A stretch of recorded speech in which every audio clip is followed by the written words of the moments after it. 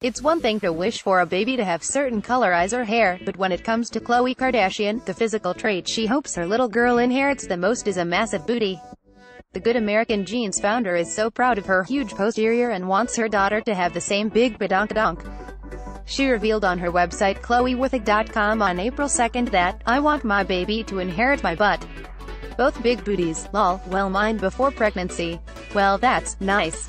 Khloe as well as sisters Kim Kardashian, 37, and Kylie Jenner, 20, have been accused of using plastic surgery and injections to give them extra-large behinds while the rest of their bodies stay so slim, but they claim it's just good genes and lots of squats.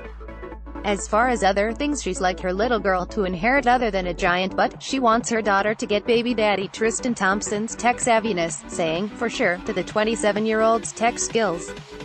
She also wants their baby to inherit his laugh as well as his spending habits. Unfortunately, she didn't elaborate on whether or not he was frugal or loose with his cash, so we're not sure if she wants her daughter to have wise purchasing habits or go crazy with a credit card. Khloe wants her baby girl to have her sense of style and business savvy. Unlike queries about her supersized booty, no one has ever questioned the Kardashian sisters' brilliant business moves, which they learned from their baller momager Kris Jenner, 62.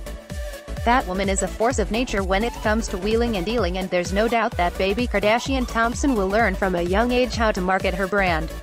Coco shared insights last week on her site about how she already can't wait to meet her firstborn. "I often think about what she'll look like and what her little personality will be like. She'll be the perfect mix of me and Tristan, which is such a crazy thought, lol," she wrote.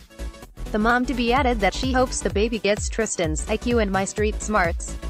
Khloe should be getting all of her answers soon, as she's reportedly due to give birth in early to mid-April.